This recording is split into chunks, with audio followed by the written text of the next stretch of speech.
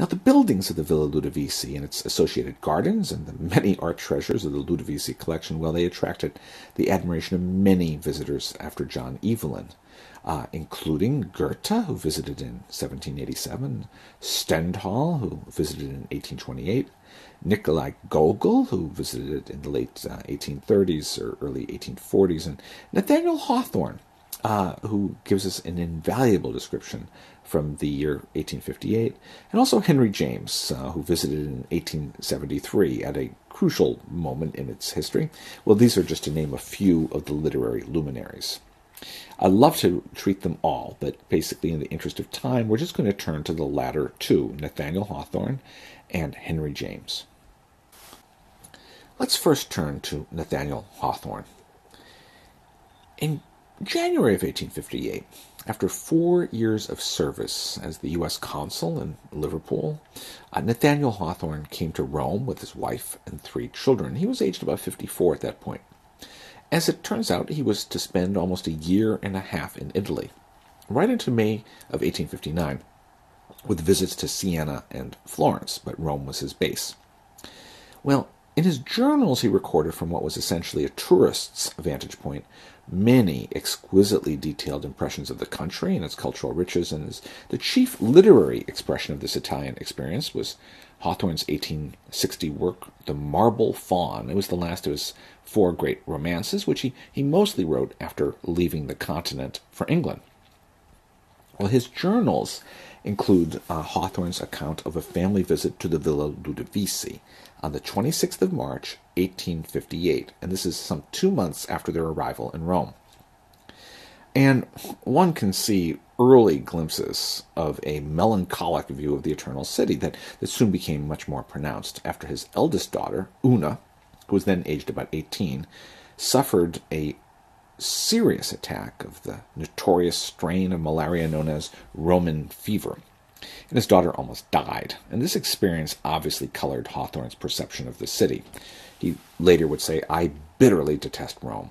And about a year after his visit to the Villa Ludovisi, in fact, not quite a year, in February of 1859, he wrote to a friend, the publisher James Thomas Fields. He says, "I shall rejoice to bid it farewell forever," that is, Rome itself, "and I fully acquiesce in all the mischief and ruin that has happened to it from Nero's conflagration downward." So, in other words, from the year AD 64. "In fact, I wish the very sight had been obliterated before I saw it." Well, harsh words. But let's roll back the clock just a little, when Hawthorne was still in a mostly positive mood and visiting the Villa Ludovisi. Well, Hawthorne tells us a bit about the mechanics of his visit, which is very, very interesting if one is going to discuss the Grand Tour. How do you actually get into these private collections? Well, in his case, it was a ticket. And this ticket, he says, came directly from the Prince of Piombini. Now, we know who that was. It was Antonio Boncompagni Ludovisi. He had been Prince of Piombino after the death of his father Luigi. Luigi Boncompagni Ludovisi we've seen in action at the Congress of Vienna. Well, in 1841, Antonio Boncompagni Ludovisi became the head of family and had a very colorful life, which included exile from Rome, personally at the command of Pope Pius IX, as we shall see. Well, Hawthorne's experience was typical in this regard. A written application directly to the Prince Boncompagni Ludovisi, the head of family, was the standard mode of applying for a visit to the Villa Ludovisi for the whole latter half of the 19th century. Now, here's, for me, an interesting observation that the children of Nathaniel Hawthorne and his wife Sophia Hawthorne at the time of the visit were aged 18. That was Una. And there was an 11-year-old named Julian, and one who was not quite 7, his daughter Rose. So even pretty young children could gain admission to the villa and its museum. By this time, I should say that there was actually a formal museum, private museum, on the premises. Well, on the day of their appointment, which happens to have been a Friday, for what it is worth, Hawthorne and his family entered through the main gate, the ingresso, on the Via Friuli, and with its characteristic bend, which one can still see today, even though it is now totally subsumed into the compound of the American Embassy in Rome, for reasons I'll explain in a minute, or a while, rather. And they managed to see the Casino della Statua. This is a separate establishment which, at this point, housed the most famous sculptural works of the Museo Ludovisi, and then apparently they wandered quite freely around the extensive grounds of the villa. And finally, the family, along with a small group of other visitors, entered the Casino Aurora, perhaps by special pleading, for it was then under repair, and in fact, we know a major expansion of the Casino Aurora was just then in its final stages. Well, at the Casino Aurora, Hawthorne managed to see Guercino's Aurora fresco, but apparently not the Fama on the floor above it. He also climbed the famed spiral staircase that practically all visitors know, and he ascended to the casino's upper story terrace with its spectacular view of the city and beyond, the Torretta. Significantly, Hawthorne says nothing of the Palazzo Grande, which will have been the main residence of the Boncompagni Ludovisi family at this time, or rather, it was the main residence of the Boncompagni Ludovisi in the villa context. The story of where they lived is a very, very complicated one indeed, one we can just simply nod toward, which we will in a subsequent lecture. But evidently, the Palazzo Grande was not accessible to visitors in this era. Hence the formation of this purpose-built museum, the Casino della Statua. Well, Hawthorne didn't intend for these journal entries from his family's Italian sojourn, none of it, to be published. And his wife, Sophia Peabody Hawthorne, transcribed, after his death, what was soon issued as passages from the French and Italian notebooks of Nathaniel Hawthorne, published in 1871, in fact, after Sophia's death in February of that year. Now, it's interesting to take a look at the Boncompagni Ludovisi family at the time the Hawthorne family was visiting. Antonio Boncompagni Ludovisi and his wife, Guglielmina Massimo, well, they had 5 surviving children. And they ranged from the eldest, who was then aged 26, Rodolfo, born in 1832. He would soon become, well, not soon, he would later become head of the family, and played a very consequential role in the story of the family and its Villa Ludovisi. And the youngest at this point was just aged 4, Lavinia, who was born in 1854. Interestingly, a son, Livio, had died just the previous summer, in August of 1857, a month before his 16th birthday, and there was a daughter called Filomena, who had died in infancy back in 1836. Well, their second eldest son was Ignazio Boncompagni Ludovisi, the second eldest son of Rodolfo. And it was he who was responsible for that photographic campaign that resulted in the images of the Villa Ludovisi that we're using not just throughout this lecture, but throughout this course. But let's go back to Nathaniel Hawthorne, because we are talking about the Grand Tour. Here's his entry, most of it, from the 26th of March, 1858. And the details to me, are interesting. What day of the week, which was a Friday, and also what time they visited. Well, as he said, yesterday, between 12 and 1, our whole family went to the Villa Ludovisi, so children were allowed. The entrance to which is at the termination of a street which passes out of the Piazza Barberini, and it is no very great distance from our own street, via Porta Pinciana. And as I've said, that the bend of the Via Friuli, in fact, all the Via Friuli is inside the U.S. Embassy compound. To return to Hawthorne. The grounds, though very extensive, are wholly within the walls of the city which skirt them, and they comprise a part of what was formerly the Gardens of Sallust. Correct.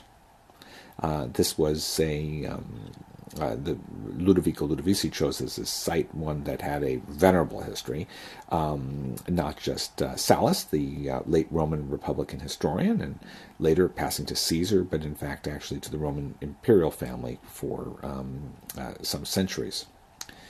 The villa is now the property of Prince Piombini, a ticket from which procured us admission. A little within the gateway to the right is a casino, containing two large rooms filled with sculpture, much of which is very valuable. The technical name for this building is the Casino Caponi. And here's what it looked like as it appeared in 1885. Today, the site is occupied by an auto maintenance garage for the U.S. Embassy. Hawthorne continues. A colossal head of Juno, I believe, is considered the greatest treasure of the collection, but I did not myself feel it to be so, nor indeed did I receive any strong impression of its excellence. Well, this was really one of the most famous works of art, not just of the Boncompagni Ludovisi, but of the art collecting world. Cardinal Ludovico Ludovisi himself acquired it, and this Juno Ludovisi is now in the Museo Nazionale Romano at the Palazzo Altemps, the Roman National Museum. And Goethe, for one, admired this colossal head so much that he made his own cast. Hawthorne continues, I admired nothing so much, I think, as the face of Penelope, if it be her face, in the group supposed also to represent Electra and Orestes. Well, there's a little confusion here.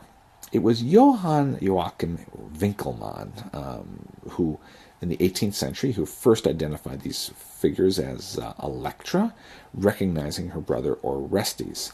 But Hawthorne seems to opt for a tradition that they represent Penelope and her son Telemachus, and these are already listed in this group is already listed in the Villa Ludovisi inventory of 1623, and today the sculptural group is in the Palazzo Altemps. Hawthorne then makes note of the Ares Ludovisi, also now in the Palazzo Altemps. Hawthorne calls it very fine. Winckelmann, for his part, however, in the 18th century, called this sculpture the most beautiful Mars from antiquity. And his shield, his hands, his feet, and in fact the head, arms, and feet of that small Eros at his right leg, the Cupid, well, they saw restorations by Bernini in 1622. Well, Hawthorne, after declaring that the seated Mars was fine, he says, so is the Aria and Pythos, and so are many other busts and figures. Well, this sculpture, which Hawthorne calls the Aria and Pythos, which is today housed in the Palazzo Altemps, is now known as the Suicidal Gaul and his wife. And this first appears in the Villa Ludovisi inventories from 1623. It's likely that Cardinal Ludovico Ludovisi discovered it in developing the Roman-era Gardens of Sallust for his newly purchased villa. Well, this statue group of the Suicidal Gaul and his wife, and also the so-called Dying Gaul, these are examples, surely, of the Pergamene school of sculpture that flourished in the 3rd and 2nd century BC and was located in Western Asia Minor and Anatolia at the site of Pergamum, with patronage by the Attalid kings that reigned that kingdom down to 133 BC. Well, Hawthorne continues, by and by we left the casino and wandered among the grounds, threading interminable alleys of cypress through the long vistas of which we could see here and there a statue, an urn, a pillar, a temple, a garden house, or a bas-relief against the wall. Well, the greatest of those reliefs, I should say, is the colossal head of Alexander the Great, which is embedded right into the Aurelian walls. I mean, the sculpture is still visible today on the Via Campania, which is just east of its intersection with the Via Veneto, though the modern street is several meters lower than the path that you can see in this image because of the development of this area in the late 19th century. Hawthorne continues with a general reflection. It seems as if there must have been a time, and not so very long ago, when it was worthwhile to spend money and thought upon the ornamentation of grounds in the neighborhood of Rome. That time is past, however, and the result is very melancholy, for great beauty has been produced, but it can be enjoyed in its perfection only at the peril of one's life. For my part, and judging from my own experience, I suspect that the Roman atmosphere, never wholesome, is always more or less poisonous. He's speaking here of the Roman fever and the ever-present danger of malaria. But Hawthorne still has more to say. We came to another and larger casino remote from the gateway, in which the prince resides during 2 months of the year. This is a very valuable fact that we're given, and the casino in question is the Casino Aurora. It was now under repair, but we gained admission, as did several other visitors, and saw in the entrance hall the Aurora of Guercino painted in fresco on the ceiling. And here's a detail from Guercino's great ceiling fresco on the piano terra of the Casino Aurora. It's executed for Ludovisi, the nephew of Pope Gregory XV, and it's clearly programmatic about the new dawn that has come to Rome with the Bolognese Pope Gregory XV and the Ludovisi. The dawn is expressly robed in the Ludovisi colors of red and gold, and one can go even further that she's banishing night, which is the representation. It's been held, and I think very convincingly, that of the representation of the papacy of Pope Paul V of Borghese. But the judgments in the past of the Aurora it was judged more harshly than it has been in our own day.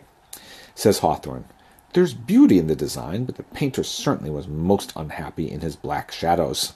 And in the work before us they give the impression of a cloudy and lowering morning, which is likely enough to turn to rain by and by." Well, after viewing the fresco, says Hawthorne, we mounted by a spiral staircase to a lofty terrace. This is the staircase of Maderno and the turretta of the Casino Aurora that everyone mentions. And we found Rome at our feet, and far off the Sabine and Alban mountains, some of them still capped with snow. In another direction there was a vast plain on the horizon of which, could our eyes have reached to its verge, we might perhaps have seen the Mediterranean Sea. It seems that already there was a standard itinerary within the Casino Aurora, that one would see the Aurora room itself, and then ascend up the stairs for the magnificent view from the Torretta, and that seems to have been pretty much it. However, the tower of the Casino Aurora was considered the second highest point in Rome. Only the Acqua Paola and the Gianicolo was higher, so this was a real treat for all, then and now. And Hawthorne continues. After enjoying the view and the warm sunshine, we descended and went in quest of the gardens of Sallust, but found no satisfactory remains of them. And he continues. One of the most striking objects in the first casino, that is the Casino della Statua, was a group by Bernini. Pluto, an outrageously masculine and strenuous figure, heavily bearded, ravishing away a little tender Proserpine, whom he holds aloft while his forcible grip impresses itself into her soft virgin flesh. It is very disagreeable, but it makes one feel that Bernini was a man of great ability. And as we've seen, that this is the statue was a Ludovisi, then Boncompagni Ludovisi got possession from 1622 until 1908, and is now in the Galleria Borghese. And here is Hawthorne's concluding thought on the sculpture of Bernini and his last words on the villa.